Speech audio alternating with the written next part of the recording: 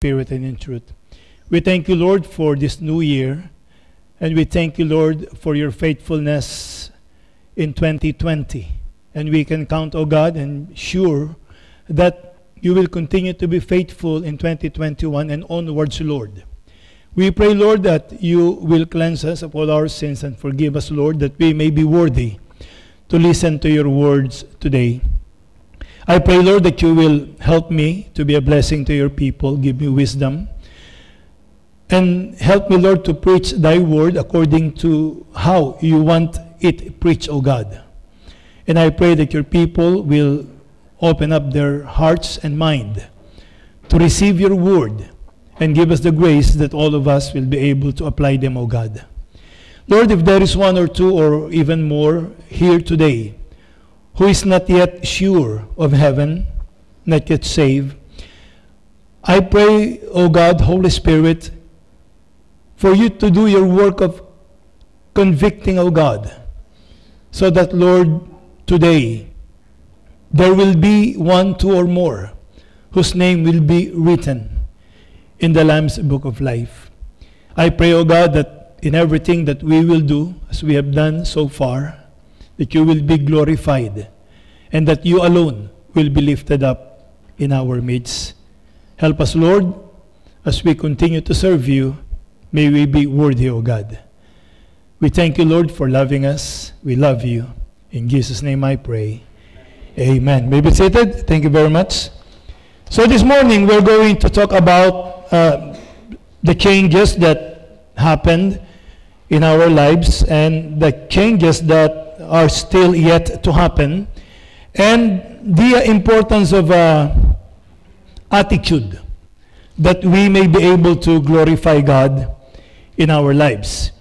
In our text in Romans chapter 12 verses 1 and 2, we can see that the Apostle Paul is beseeching us or the children of God, because of God's mercy, that we should present our bodies a living sacrifice. So our life should be characterized by serving the Lord. It should be serving Him with sacrifice, because it is simply not possible to serve without sacrifice as we are living in this world. And this world is trying its best to pull us down and to make our lives miserable, that we will lose our testimony and not be effective in the ministry of the Lord. Something that is holy, acceptable unto God, which according to the Bible is our reasonable service. Meaning to say, there is no other service but serving God with sacrifice, with holiness, and something that is acceptable or agreeable in the sight of the Lord. And then he says, and be not conformed to this world. So that is the command given to us, not to conform to this world, because this world is simply against God. As we have read a while ago in our Sunday school, that all that is present in this world is the lust of the flesh, the lust of the eyes, and the pride of life. It is not of the Father, but it is of the Word. So that's why we are being commanded or asked to be not conformed to this world, but to be transformed. How? By the renewing of our mind. So there must be changes. Our mind must be renewed, and it must be transformed, and it must conform to the mind of the Lord Jesus Christ, as we are admonished to have the mind of the Lord Jesus Christ. Because without the mind of the Lord Jesus Christ, it is simply impossible to please Him. It is simply impossible to understand Him. It is simply impossible that we will be able to live our lives, because all we can do is do our best. But to live the Christian life is to allow the Holy Spirit to live or to lead us or to live through us. Because in the flesh, it is impossible to live the Christian life. No such Christian will be able to live the Christian life without the help of the Holy Spirit. It's actually the Holy Spirit who will live the Christian life through us. And then it says that He may prove what is that good and acceptable and perfect will of God. So the will of God is paramount in our lives. It is not my will, your will, nor anybody's will that should be our priority or that should be paramount in our lives, but it should be the will of God. Because without doing God's will, then there is no way to please God. There is no way that we'll be able to satisfy the Lord. There is no way that we can honor, glorify, and lift up the name of God. So the will of God should happen in our lives, or we must find ourselves in the will of God.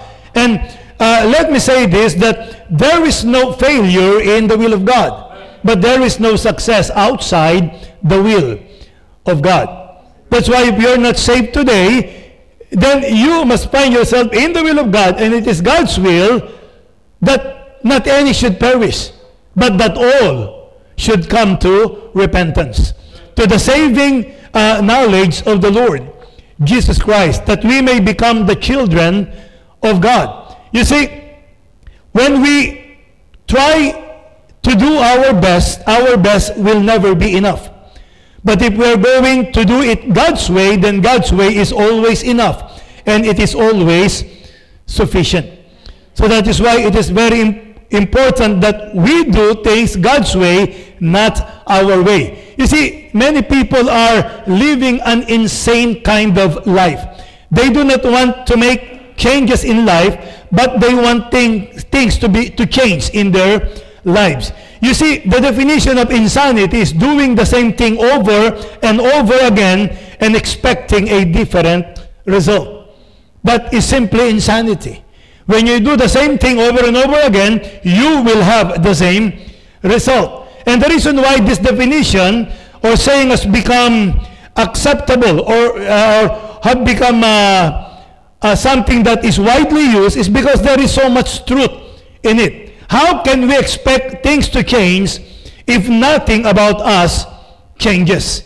If you want things to change, then change must also happen to us. So we are what we are, and we do what we do by choice. Life is a matter of choice. We make choices every day. When we do wrong choices, then our lives will become miserable. But when we make the right choice, then our life will become better. So if we want things to be different in our lives, then we have to decide to change. It is up to us to make things different. Question, are you satisfied in your Christian life? If not, then make a change. Decide to make a change. Now, don't get me wrong. I am not saying that God has no part in this, but simply that we have to decide to change before we will ever change. And when we decide to change, then we depend on God to bring those changes in our lives. Amen? That is why it says here that we must not be conformed to this world. It is a choice. It is a decision that we have to make. And once we do that, then we depend on the power of God, so that our lives will be conformable to the will of God instead of conformable into this world. So in Romans chapter 12, verses 1 and 2, God, or the Apostle Paul, is telling us that we need to change the way we think. We need to banish the worldly thinking that has infected us. And when we remove our worldly thinking, then we need to start to allow the Holy Spirit to guide our thought lives. And once we allow that, then we are going to know the perfect will of God in our lives. If we are thinking worldly, or if we are thinking about this world, then there is simply no way that we can know the will of God, because they are completely opposite to each other. So once we remove worldly thinking and we start to allow the Holy Spirit to guide our thoughts, then the Holy Spirit will guide us in knowing that which is good and acceptable and perfect will of God. There is no worldly Christian that will live in the will of God. When we are worldly Christians, then we are living in our own will. So Paul is telling us that we need to change our attitude when it comes to our Christian life. We should have an attitude of going along with God's will instead of our own will. Someone has said that the greatest discovery of the century is not if you can change your attitude, then you can change your life. If you can change your attitude, then you can change your life. That is actually the basis of being a Christian. If any man be in Christ, he is a new creature. Amen? You cannot say, oh, I am now saved, but I am the same. No. The Bible is very clear. Therefore, if any man be in Christ, he is a new creature. All things are passed away. Behold, all things are become new. You cannot live the same way because you are now a new creature. You have been given a new nature who will live in the will of God and not in the same way of life before you put your faith in the Lord Jesus Christ. If you are saved, then there has been great change in your life once you place your faith in the Lord Jesus Christ. What are these changes? Number one, there is what we call the positional change. When you accept the Lord Jesus Christ, positionally, there is a change. We have gone from condemnation to forgiveness. Instead of being condemned, you put your faith in Jesus Christ. Now you are forgiven. And this is what we call justification. That is the positional change. And then there is what we call the progressive change. We are moving from the works of the flesh to the fruit of the Holy Spirit, and that is what we call sanctification. And then there is what we call the permanent change, from damnation to glorification. And one day, when we get to heaven, we are going to have a glorified body. Amen. So, these changes happen once a person repented of his sins and put his faith on the finished work of the Lord Jesus Christ. That is why you will definitely know if you are saved. You will see the evidences in your life if you are really saved. You will see it in your action. You will see it in your thinking. You will see it in your disposition. You will see it in your desire. There will be changes when we got saved. You see, the positional change occurs immediately or instantaneously once we receive the Lord Jesus Christ as our Savior. Before we are condemned, you see, people without Christ, when they die, they will go to hell. That's it. Because they're under condemnation. They're already condemned by God. So when they die, like the rich man in Luke chapter 16, when he opened his eyes, he is in torment. And he will stay there forever. There is no second chance after we die. But when you receive the Lord Jesus Christ, then positionally, you are now forgiven. When you die, when you open your eyes, you will be in heaven. And you will be with the Lord forever and forever. That is the positional change that happened in our lives. That is what we call justification. Remember, all of us are guilty before God. For all have sinned and come short of the glory of God, according to Romans 3:23. And then we are all personally responsible for our sins. And therefore, because we sin, we are under condemnation, as Romans 6:23 says, that for the wages of sin is death. Not simply physical death, but second death, that we will be away from God forever in the fiery torment of hell. So, just like when we break the law of society, we will be brought before a court, and then we are going to be judged. So all people will be judged by God. And because of our sins, we are all condemned before God. So, Pastor, there is no hope. There is hope. There is remedy, and God applied the remedy by sending His Son to die on the cross of Calvary, so that He will pay for our sins. And what He has done will be imputed unto us. You see, our salvation does not depend on our works, but on the works or the finished work of the Lord Jesus Christ. And when we put our faith in Jesus, then that finished work, that righteousness was imputed, accredited unto us, so that we are forgiven, and when God look at us, we are righteous before Him. Look at Romans chapter 3, verse number 22.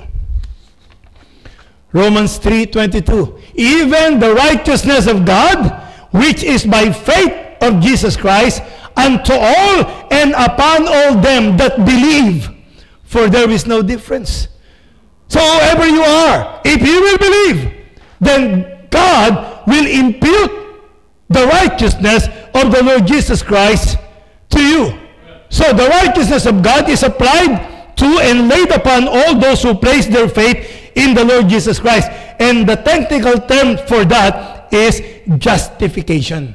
In the New Testament, it was used over and over again, but the Apostle Paul mainly used this term in a judicial sense, wherein the judge will declare a sinner as righteous, wherein God will say that it is now okay between you and me. So how did this happen?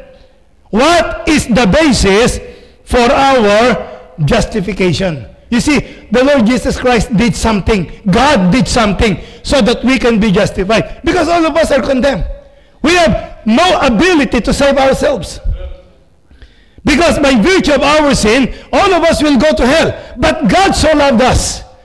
But God do not want that any should perish. God does not want anybody to go to hell. Why? We are created in the image and likeness of God. God loved us. He wants us to come to Him, to come back to Him. But you see, the devil is doing everything so that we will be deceived by the devil to go to hell. But God has done something, and it is your fault if you will die and go to hell. It is never God's fault, because God did everything so that people might be saved. Amen. He has only one Son, a very precious Son, and He sent His Son to die an agonizing death at the cross of Calvary, to put in His place, in Himself, all the sins of the world, that we might be justified. And what is the basis of this justification? The grace of God. Amen? Because of God's grace, unmerited favor, because we cannot merit salvation. Therefore, God has given us salvation freely. Let us look at Romans chapter 5, beginning from verse number 6 down to 21. For when we were yet without strength, you see, without strength, in due time Christ died for the ungodly. For scarcely for a righteous man will one die, yet peradventure for a good man some would even dare to die. But God commended His love towards us in that while we were yet sinners, we were yet sinners, we are enemies of God, Christ died for us. You see, you may die for a righteous man, you may die for a good man, but the Lord Jesus Christ died for sinners like you and me. Much more being now justified by His blood, we shall be saved from wrath through Him. Verse number 10, for if when we were enemies, we were reconciled to God by the death of His Son, much more being reconciled, we shall be saved by His life. Amen? And not only so, but we also joy in God through our Lord Jesus Christ, by whom we have now received the atonement. Wherefore, as by one man sin entered into the world, and death by sin, and so death passed upon all men, for that all have sinned. You see, all of us, death is upon us. The judgment is upon us, for all have sinned. For until the law, sin was in the world, but sin is not imputed when there is no law. Nevertheless, death reigned from Adam to Moses, even over them that had not sinned after the similitude of Adam's transgression, who is the figure of him that was to come. But not as the offense, so also is the free gift. Amen? Free gift. For if through the offense of one, many is dead. Much more the grace of God and the gift by grace, which is by one man, Jesus Christ, hath abounded unto many. That's why, listen, salvation is a gift. Amen. You see, so many people are deceived by religions that you need to do so much to be saved.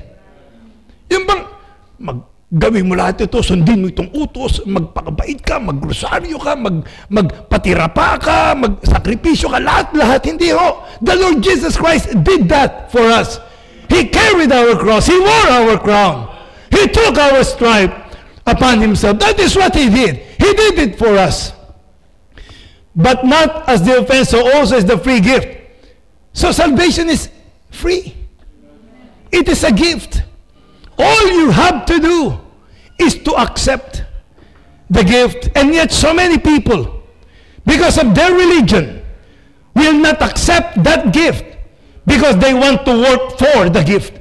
You do not work for the gift. You work for salary. You work for wages. But gift is free. And all you have to do is receive it. Much more the grace of God and the gift by grace, which is by one man, Jesus Christ, hath abounded unto many. And not as it was by one that sinned. So is the gift. For the judgment was by one to condemnation, but the free gift is of many offenses unto justification. For if by one man's offense death reigned by one, much more they which receive abundance of grace and of the gift of righteousness shall reign in life by one, Jesus Christ. So contrasting what Adam did and what the Lord Jesus Christ did. 19. Therefore, as by one offense of one judgment came upon all men to condemnation, even so by the righteousness of one the free gift came upon all men unto justification of life. For as by one man's disobedience many were made sinners, so by the obedience of one shall many be made righteous. The Lord Jesus Christ. Moreover, the law entered that the offense might abound. But where sin abounded, grace did much more abound. That as sin hath reigned unto death, even so might grace reign through righteousness unto eternal life by Jesus Christ our Lord. Amen. What is the basis of our justification? It is the grace of God. What brought about that grace? The obedience of the Lord Jesus Christ. And not only that, in verse number 9, we can see that one basis of our justification is the blood of the Lord Jesus Christ. Much more than being now justified by his blood, we shall be saved from wrath through him. Jesus' blood and that made all who choose to believe in him right with God. Why? Because that death is the propitiation for our sin. It means is satisfied. What God wants to happen for our sins. And not only that, because of that, the Lord Jesus Christ lived a righteous life. He died a righteous death. And therefore, he has his righteousness, not of the law, and that righteousness was imputed, given, accredited unto us. Look at 2 Corinthians chapter 5, verse number 21. For he hath made him to be sin for us. Who? The Lord Jesus Christ became sin for us. Who knew no sin? He did not commit any sin. That we might be made the righteousness of God in him.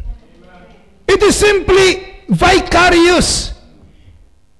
He lived a life that is acceptable to God, and I cannot live a life, and you cannot live a life that is acceptable to God.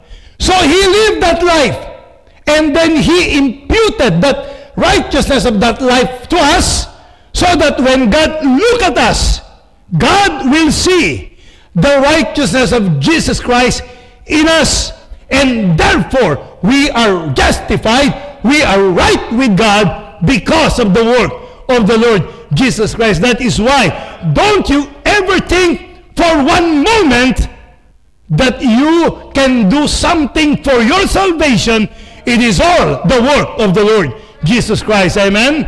And the thing, in order for us to be saved, is to repent of our sins, to humble ourselves, to accept the Lord Jesus Christ, and that righteousness will be imputed unto us. We will be forgiven, justified, and we will have eternal life. Amen? Romans chapter 4, verse number 5. But to him that worketh not, you see?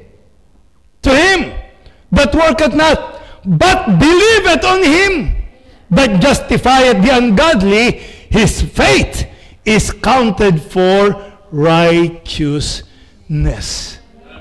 So you don't have to do anything to undo your sin. We do not have to do anything to merit the forgiveness of God. Jesus Christ did everything for us. And if we will only believe in him, not in our religion, not in any human system in gaining salvation, but only believe on the finished work of the Lord Jesus Christ, then we will be saved, because it will be counted for us as righteousness. It is not of works, it's not of the law. Look at Galatians 2:16. Knowing that a man is not justified by the works of the law. You see, no matter what you do, you cannot obey the law, because once you disobey just one law, you disobeyed all of the law. All the law can do is to curse men. And once you disobey one law and you did not continue living in the law, then you will be under curse. Knowing that a man is not justified by the works of the law, but by the faith of Jesus Christ. Even we have believed in Jesus Christ, that we might be justified by the faith of Christ, and not by the works of the law. For by the works of the law shall no flesh be justified. That is why it is of the Lord Jesus Christ. And once sinners have placed their faith in Christ, God declared us righteous. But I'm a sinner. No, God says you're already righteous, because you already have the righteousness of the Lord Jesus Christ. That's why believers have peace with God. Why? Because all of our sins, past, present, and future, are forgiven. That's why Romans 5:1 says, therefore, being justified by faith, we have peace with God through Jesus Christ, through our Lord Jesus Christ. So you're not justified. It is as if you did not commit sin ever. We are righteous in the sight of God. That's why once forgiven, we are no longer subject to the judgment of God. That's why Romans 8:1 says, there is therefore now no condemnation. Amen? No condemnation to them which are in Christ Jesus, who walk not after the flesh, but after the Spirit. So why would you gamble with your eternity through your works and through your religion or through your own belief, when the Lord Jesus Christ has provided a way of salvation, a way of forgiveness, a way of justification? So the declaration of this work is called justification. So what is this? Justification is an act of God's grace, that a guilty sinner places his or her faith in Christ and is acquitted by God. A wrongdoer is made right with God. You see, there is an illustration about justification. This is an illustration about Rolls Royce. There was this rich man who bought a Rolls Royce, and he brought that Rolls Royce to an island country or something like that, maybe like Fiji or Guam, something like that. And then he used that Rolls Royce, but there was a problem. And a problem happened to his Rolls Royce. So he asked Rolls Royce about it, and immediately they flew a mechanic from the USA or wherever the Rolls Royce was made to that place. And the mechanic fixed the problem of the Rolls Royce. And when this person went back to the place, He called Rolls-Royce and said, how much do I owe you for repairing my Rolls-Royce? They said, sir, there is no record that you owe us anything. He said, but somebody fixed my Rolls-Royce. There is no record that any problem has happened to a Rolls-Royce. That's the same thing with God. When we are justified, the devil may continue to condemn us. The devil may continue to point at our sin. But when God looks through the records, he will see the life of the Lord Jesus Christ, and God will tell the devil there is nothing wrong with him. Why? He was justified by my son's life. Amen? So that is justification. That is why we are so blessed. And what do we have to do with this blessing that God had given us, this grace that God had given us? We need to have the right attitude as a Christian, amen, towards the will of God. And then after that, we will skip the other chains, but we will go there later. The permanent chains comes after death or rapture. The permanent chains is what we call glorification. When one day we will be in heaven and we are going to have a glorified body, like the body of the Lord Jesus Christ. Amen. That's why, some Christians are saying that, well, I do not have to diet, I do not have to reduce, I do not have to exercise, because in heaven, there is a perfect body that's waiting for me. That's in heaven. But I guarantee you, if you're not going to live a kind of life that will make your body here, healthy, then you are going to live hell here on earth before experiencing heaven. Amen? So, it will happen at our death or at the rapture. Look at 1 Corinthians 15, 50 to 53. 1 Corinthians 15, 50 to 53. Now this I say, brethren, that flesh and blood cannot inherit the kingdom of God. So, we cannot inherit the kingdom of God in this kind of body. Neither that corruption inherit incorruption. Behold, I show you a mystery. We shall not all sleep. Means we shall not all die. But we shall all be changed. There will be a change. In a moment, in the twinkling of an eye, at the last trump, for the trumpet shall sound, and the dead shall be raised incorruptible, and we shall be changed. Amen? We are now living in a corruptible flesh. But we will be given a body that is incorruptible. A body that will never grow old. A body that will never experience sickness. A body that will never have wrinkles anymore. Ladies, amen? So there will be a lot of savings that will happen during the millennium. Because you do not have to beautify yourself. You will be in your perfect beauty, in your perfect condition. Because God will give us a body wherein when you look at the mirror, you will say, my, what a body. Amen? Perfect in every way. And that will happen when the Lord Jesus Christ comes, or when we die, whichever will come first. Look at Philippians 3, 20 to 21. For our conversation, he says, is in heaven, from whence also we look for the Savior, the Lord Jesus Christ, who shall change our vile body, that it may be fashioned like unto his glorious body. Amen? The body that Peter, James, and John saw at the Mount of Transfiguration. A body that shines, a body that can go through a closed door or through a wall, a body that can go to heaven and back to earth in no time at all, a body that is not limited by time and space, like the body of the Lord Jesus Christ, according to the working whereby he is able even to subdue all things unto himself. So this is a future event, and this is what we call glorification. So if you are saved, you will be glorified when you die or when the Lord Jesus Christ comes. So, This is our hope. Amen? This is our blessed hope. But then there is what we call the progressive change. And this is what we call sanctification. This happened over time. It is a time between these two changes. It is a time where we live right now.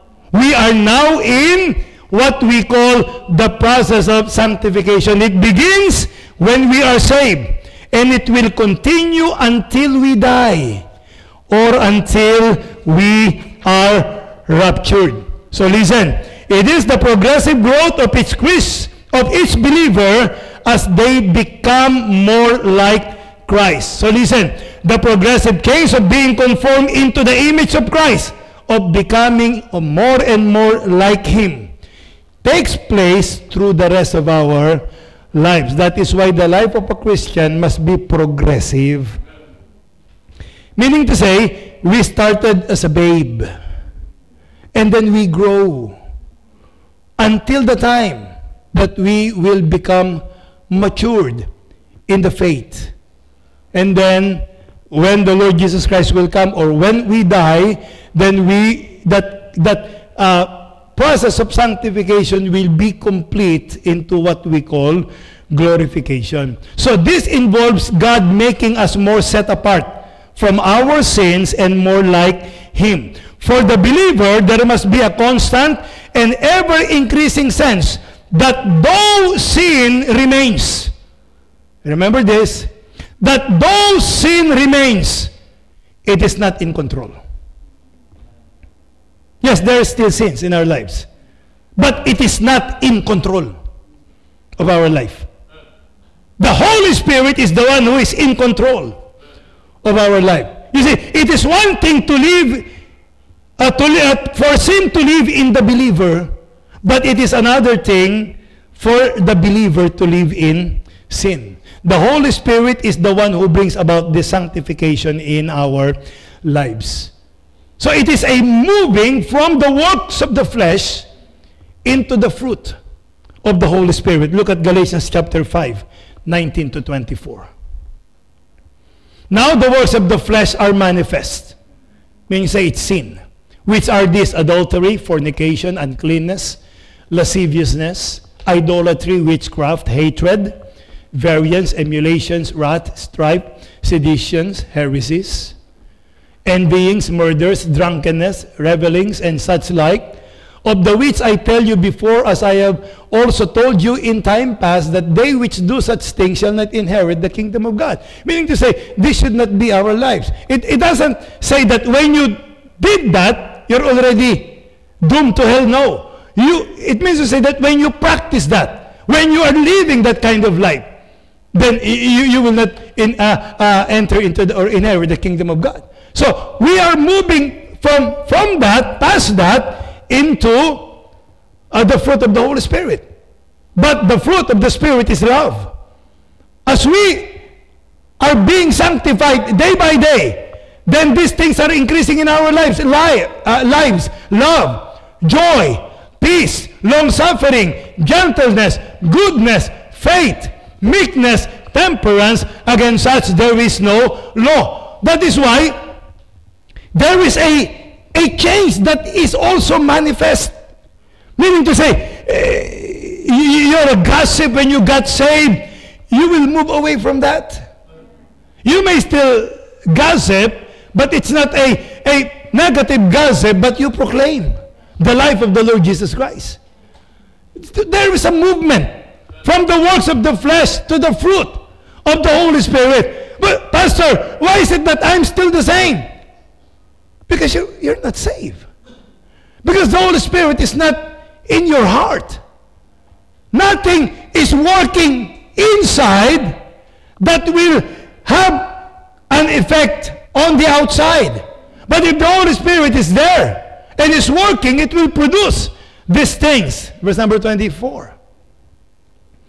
And they that are Christ have crucified the flesh with the affections and lusts. So there is a crucifixion. There is a death. Dying from the things of the world. the work of the flesh and living into the fruit of the Holy Spirit. That is why once we become saved, then the Holy Spirit will start to work in our lives to bring about this change. And this process is actually simple. It means that the things that we do without even thinking about them before, when we do them now, then there is this great guilt. There is this great consternation as the Holy Spirit brings these things about to our attention. Why? Because the work of the Holy Spirit is convicting us of the sins that we are still committing. So that is why in Romans chapter 8, 29 to 30, this is what the Bible says. For whom he did foreknow, he also did predestinate to be conformed. So we are conforming. And we will conform to the image of his Son, that he might be the firstborn among many brethren. Moreover, whom he did predestinate, them he also called, and whom he called, them he also justified, and whom he justified, them he also glorified. So how will these things come to pass? How will all of these things happen to us? Verse number 28. And in verse number 20 it says, and we know that all things work together for good. It is the Holy Spirit working in all things in our lives, including the sin that we commit, in order to work in our lives so that we will be conformed to the image of the Lord Jesus Christ. God takes everything that happens in our lives and uses them to make us more like Jesus Christ. But we are not robots. God has given us free will to choose, to love, and to serve Him. It is not something that God will force on us. We have a choice. That is why here, what the determining factor that these things will happen to us is our attitude. If we have a godly attitude, then this will happen to us.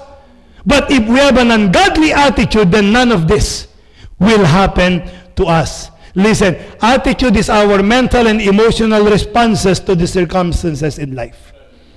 Listen, often we cannot change our circumstances, but we can change our attitude about those circumstances. You see, if you have a bad attitude, then no matter what happens, you will look at it in a bad way or a bad manner. If you have a good attitude, no matter what happens, even though it may seem bad, you will look at the positive side of those things. So, why? Because our attitude, number one, is our attitudes are chosen by us. We can choose to look at any situation positively or negatively. There are people who are just negative. No matter what you do, they will always find a negative thing on the things that are happening. And there are people who are just positive. And no matter what happened, they will find a good thing about those things. Like, for example, this illustration, there were two farmers. One was a pessimist and the other an optimist. When the sun shines, the optimist will say, wonderful sunshine. And then the pessimist will say, yes, but it might scorch the crop and they may die. And then when it's raining, you will say, fine rain. But the pessimist will say, yeah, but it might produce flood and it will kill all of our crops. So, in everything that is happening, you will always find a bad thing or a bad result regarding those things. Then one day, this pessimist farmer bought a bird dog, hunting dog. And then he told his pessimist friend that I have a hunting dog, the best that you can find here in our county. And he said that, oh, is that the ugly looking dog behind your house? You see, always negative. And then the optimist farmer said, okay, can we go hunting tomorrow? To which the pessimist farmer agreed to go with him. So they went duck hunting and actually shot several ducks.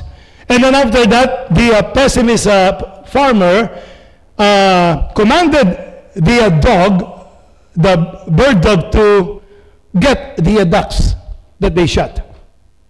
And then, this pessimist dog, but it actually landed on a pond. And this dog went to the pond and walked on top of the water.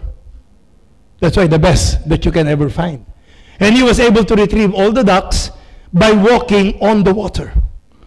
And then when the dog brought all the ducks to them, the optimist farmer said, "You see what my dog did?" And then the pessimist farmer said, "Your dog cannot swim." He will always find something wrong. There are just people who are confirmed pessimists. I remember when I was watching Gulliver's Travel, there was this one person there who will always say, "We'll never make it. Nothing good will happen. We'll never make it." Every time he will say negative things. And ladies and gentlemen, if you are going to be like that, if that is your response in a negative way, then you are not going to experience the blessings of God in your lives. Amen? But other people can look at the same circumstances and choose a positive outlook. And the Apostle Paul is one good example of this. When he showed a good positive attitude, he was in prison, awaiting to be beheaded, but he wrote in that prison to rejoice in the Lord always. And again, I said rejoice. Amen?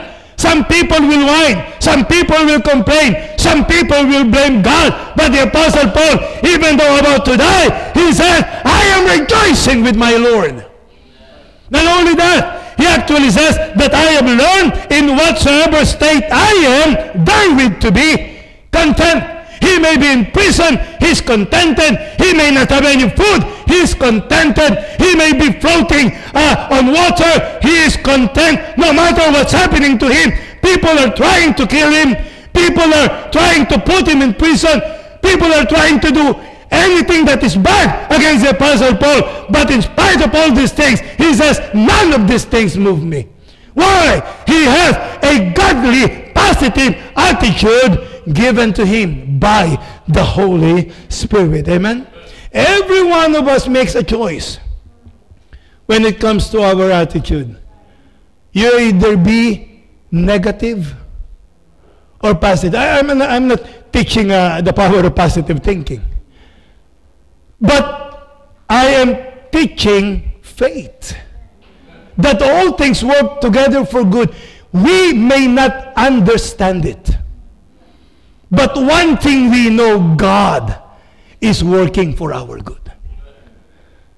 Like what the song says, I don't know what may happen tomorrow, but it says, I know who holds tomorrow.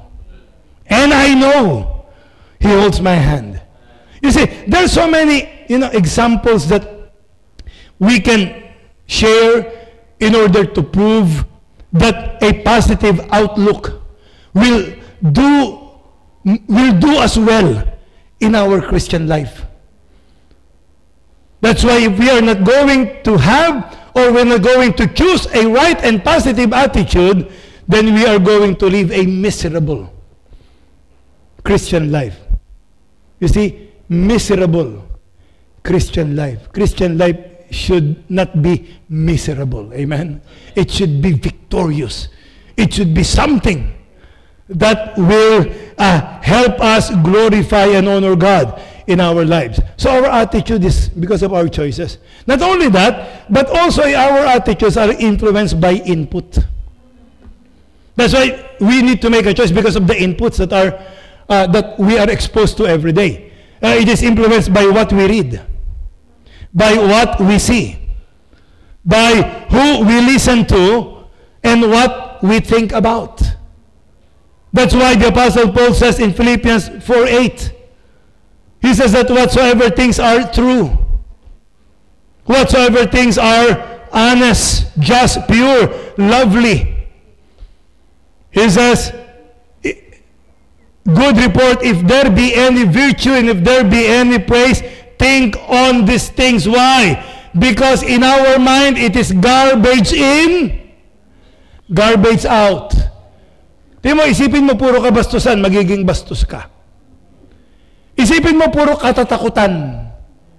Hindi ka makaihi sa gabi. Matatakot ka. Isipin mo puro negative things, fatalistic things, and you will become fatalistic in your view in life. Because whatever comes in will come out. That is why we need to be careful about what we allow to come into our heart and to our mind.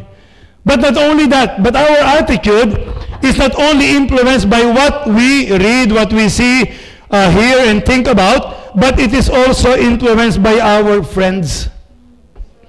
That is why it is very important for a Christian to keep company with Christians who love the Lord.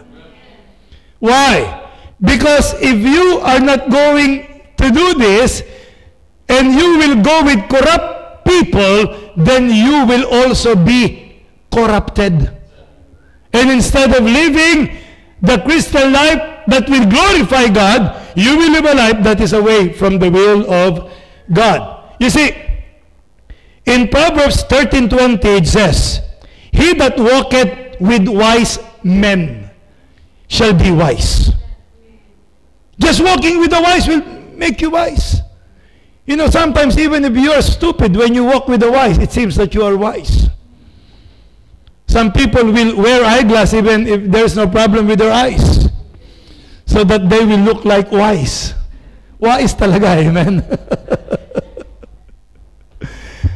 He that walketh with wise men shall be wise, but a companion of fools shall be destroyed.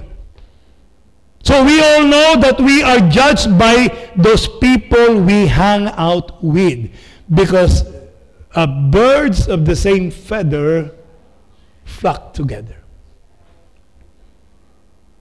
Don't tell me that, oh, I love the Lord, and you keep company with drunkards. You don't love the Lord. You love yourself. You want to enjoy the best of both worlds, which is impossible, because those words are contrary and exact opposite of each other. David also wants us to avoid relationship with ungodly, or the author of Psalms chapter 1 verse 1, "Blessed is the man that walketh not in the counsel of the ungodly." Pare, I have a problem. What will I do? Halika pare, inom tayo. And we will figure out what you can do. Do not ask for their counsel. You ask for the counsel of God. You ask for the counsel of godly people, those people who loves God. Nor standeth in the way of sinners, nor sitteth in the seat of the scornful. In the New Testament, it was reiterated by the Apostle Paul in 2 Corinthians 6:14 and 15. "Be ye not unequally yoked together with unbelievers. For what fellowship?" Something in common. What do we have that is in common with the unrighteous people? So what fellowship at righteousness with unrighteousness? They're opposite. They're against each other. If you're unrighteous, you're not righteous. If you're righteous, you're not unrighteous. So you cannot be an unrighteous righteous. That's just opposite. It cannot be. It cannot happen. And what communion hath light with darkness? Don't you know that you cannot mix light and darkness? Because light is the absence of darkness, and darkness is the absence of light. You cannot say that, oh, look at that light, there is darkness. No. If there is light, there is no darkness. If there is darkness, there is no light. And what concord, like a musical term, harmony, hath Christ with Belial? They're just opposite. Or what part hath he that believeth with an infidel? So that's why if we want to have a right godly attitude, we must choose our friends. Amen?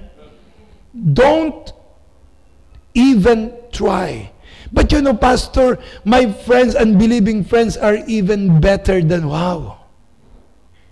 How can they be better when they're going to hell?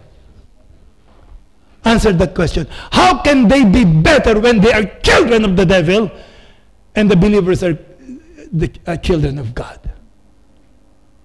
They may seem to be better, but they're on a slippery road, on a slippery slope.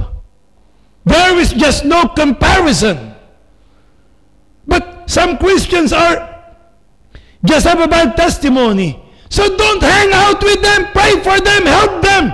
But hang out with Christians that loves the Lord, who is showing a good testimony, who is serving God, studying the Word of God, faithfully attending church, and doing the things that will glorify God. Hang out with them. And they will influence you by the grace of God to become a godly Christian, or to live a life that is according to the will of God. Why are these things important? Because our attitudes affect our relationships. We cannot deny that. All of us are involved in relationships. And those relationships must improve over and over again. We have relationship with our spouse, with our friends, with our church mate, relationship with our employer, employee, etc., and with our church members. The Bible teaches that a wrong attitude is the major source of relationship conflicts. If you have a wrong attitude, you will have conflict after conflict after conflict. Look at James chapter 4, verses 1 and 2. From whence comes wars and fighting among you? Saan magaling yung pag-aaway sa inyo? Sabi ni James. Come they not hence even of your lust that war in your members? Di ba kasi kagustuhan mo, kalooban mo? Ye lust and have not, ye kill and desire to have, and cannot obtain. Ye fight and war, yet ye have not, because ye ask not. Listen. In other words, contentions, personality clashes, and discord in the church come from us having self-centered attitudes and pride. If there are two persons who are determined to insist their way, then there is going to be conflict, whether you like it or not.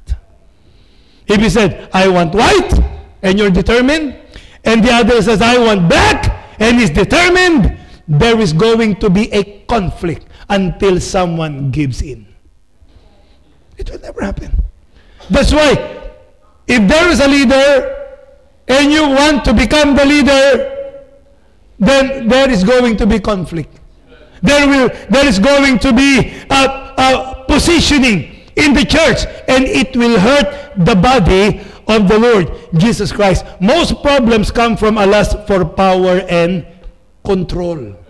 You see, if you're an understudy, just be humble and be faithful, because your time will come.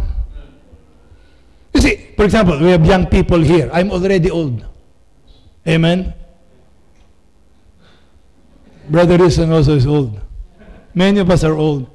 We are going to fade from the scene. And then the young people will take over later on. So their time will come. So wait for the timing of God. Do not insist your own way. You see, when I was not really a new Christian, but I was still under the authority and tutelage of my pastor in the Philippines, there are things that we do not agree. There are really things that we do not agree. My wife knows this. But as long as I am under him and in that church, I do not insist my own way. I can talk to him and explain myself. But if his decision is contrary to what I believe or what I want, I will just obey him, because I need to be under the rulership of the leader of the church. We do not agree when it comes to offering. But I do not have to insist my way. I am not the pastor of the church. But then I became a pastor, and when I was the pastor, then that's the time that I taught the church what I think what the Bible is actually teaching. That is not in agreement with him. And when that time happens, he respected me because I am now a leader of a local church. So let us give way, amen?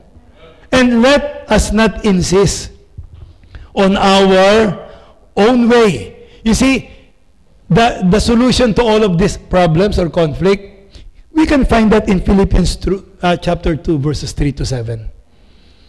This is the solution. Philippians 2, 3 to 7. Let nothing be done through strife or vainglory, but in lowliness of mind. Let each esteem other better than themselves.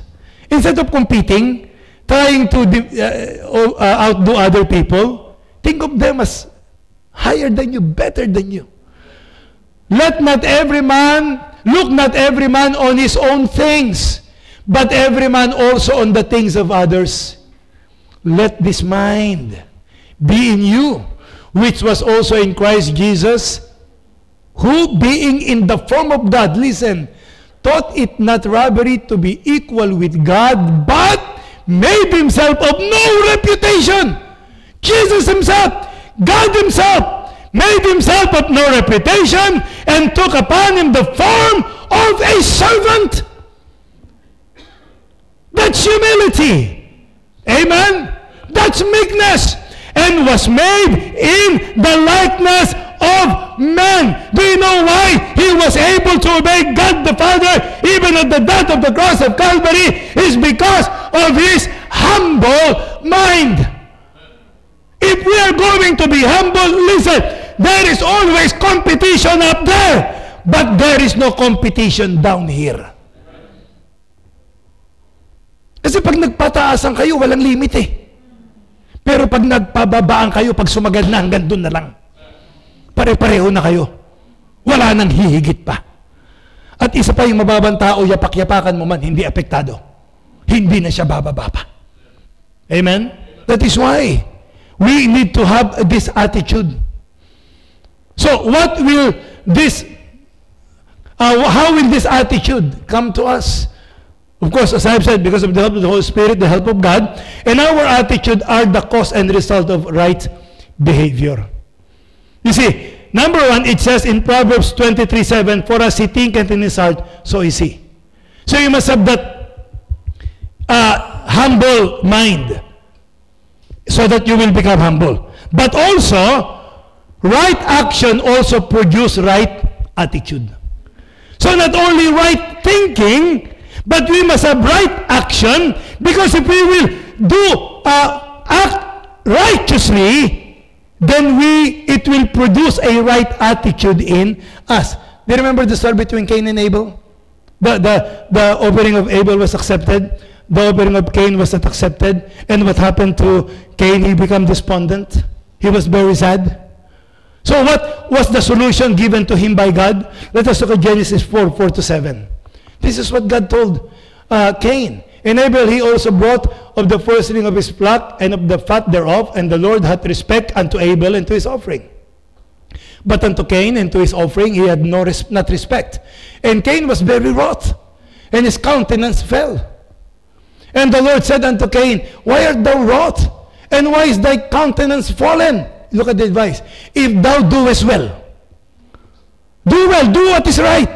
If thou doest well, shalt thou not be accepted? And if thou doest not well, sin lieth at the door, and unto thee shall be his desire, and thou shalt rule over him. So God is telling Cain, if you did what is right, then you're going to be accepted. You will feel good. You will have the right attitude when we do what is right. You see, we are living in a feeling-oriented society. If it feels good, do it.